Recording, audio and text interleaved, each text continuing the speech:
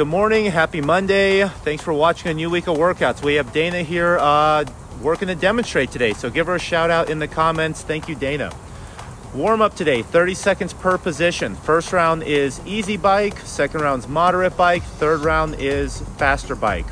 After you finish that, you're gonna step off. We're gonna go to Spidermans. So we're gonna be in a push-up plank position, hands roughly shoulder width apart. You're gonna alternate feet, step the foot close to the hand. I try to get my toes right by the back of my wrist, and then you can sink the chest down by bending the elbows a little bit, and then alternate sides. While you're doing this, try to keep the knee stacked above the foot. We don't want to let the knee buckle in as we're lowering down to the ground. On round one, you'll pick up your PVC pipe and you will do PVC Pass Throughs. We're keeping our elbows locked out for the duration of the movement. Barbell passes from the front of the hip to the back of the hip without bending the arms. So round two, you'll hop on the bike, you'll go a little faster. When you're done with that, you'll go inchworm push-ups. So stand tall, go into a forward fold, hands go to the ground, walk your hands forward, do one push-up rep, hike the hips up, and start walking the hands back to the feet. Then with the PVC pipe, we are going overhead squats. So with that Y grip on the bar, we're gonna keep the barbell locked out, hips go back and down as the knees stay stacked above the feet for the squat. Make sure the bar is going back a little bit as you descend on the squat. We wanna keep the bar centered over the center of the foot at the bottom of each rep. So then, final round of the warm up, we are going faster bike, and then we are doing mountain climbers, 30 seconds. We're back to our push-up position, push-up plank, and now we're quickly jumping the feet close to the hands. Thinking about getting the knees close to the elbows. It's okay if you stay on the toes or keep your heel flat on the floor, just trying to get the hips warmed up and moving here. And then last PVC variation is the Sotts Press. This is the most challenging one. Find that Y grip on the bar. We're gonna set the bar on the back and sit down the bottom of a squat, and then while holding this back squat position, we're gonna press up into the bar. Our goals here is to keep the elbows underneath the bar as we're pressing up rather than the elbows travel back. So working on that vertical movement of the bar. After you finish that, we're gonna go through the ComTrain overhead squat barbell warm-up. Link is at the top of the screen.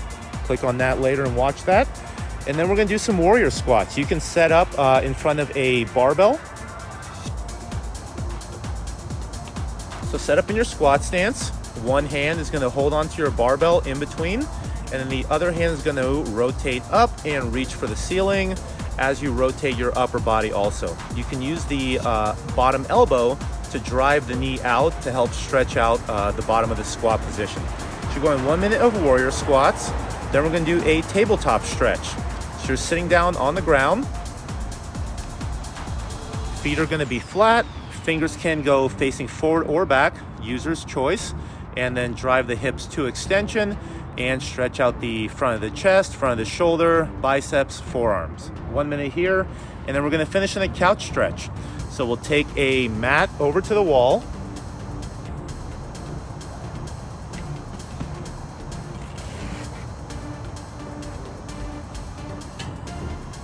The back foot is gonna be on the wall with the toe pointed up. We're trying to get the knee as close to the wall as we can.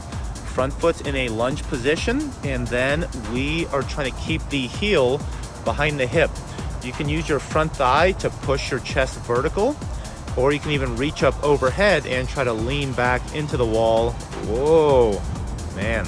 So 1 minute per side in the couch stretch. Monday's workout is rush hour. Every 4 minutes for 5 rounds, you're gonna complete a 20 or 15 calorie bike. You can substitute any variation of bike or ski, or if you're rowing, we're gonna go 25 or 18 calories rowing. Once you finish, you're gonna move over to your barbell. We're doing 10 lateral barbell burpees. These should be quick reps. You're dropping down to the floor, jump your feet up, and immediately jump laterally over the bar. There's no requirement to stand up on each rep or clap, so let's try to stay low to the ground to move fast on these. After 10 reps, we are going 5 power snatches. These are a little on the heavier side. Pick a weight where you could go touch and go if you are rested, but it's okay to drop these and perform as singles. Every rep, we want to make sure we're setting the back by getting the chest up, the upper back and lower back tight, and the hips down and braced. Notice Dana brings the barbell to her hips, then aggressively jumps and locks out overhead. Rest the remainder of the time. Your score is going to be the slowest of the 5 rounds of the workout. The home gym variation of the rush hour workout has another option for the cardio movement. Substitute the biker machine for a 200-meter single dumbbell run. Shoulder that dumbbell, run for 200 meters. If you don't have a dumbbell, feel free to use a pack or a weight vest. She's coming back. Here she comes. Once you return from your 200-meter run, 20 alternating single dumbbell snatches. The dumbbells between the feet on every rep. Both heads are going to touch the floor. In one motion, stand tall, get the dumbbell locked out overhead. 20 reps alternating sides. And then you'll go 10 lateral burpees over the dumbbell.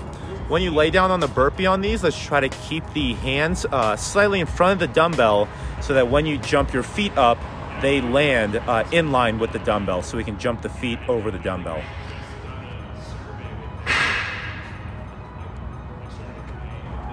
For Monday's accessory work, if you have access to a rack and a barbell, we're going to be doing some back squats. Check the percentages on the side of the screen. You're going to unrack the barbell, take a couple small steps back, and then we're going to take a deep breath in and then push that breath into the belly to brace our midline. We're going to keep that position, keep the midline braced through the descent, so hold that breath. Exhale as you stand up, take another deep breath at the top of each rep. We don't want to have the lower back round or the chest to drop excessively as we are performing our back squats. So make sure you're picking loads where you can maintain strong, stable, and safe positions. Thanks for watching our video, guys. Let us know how you do in the comments.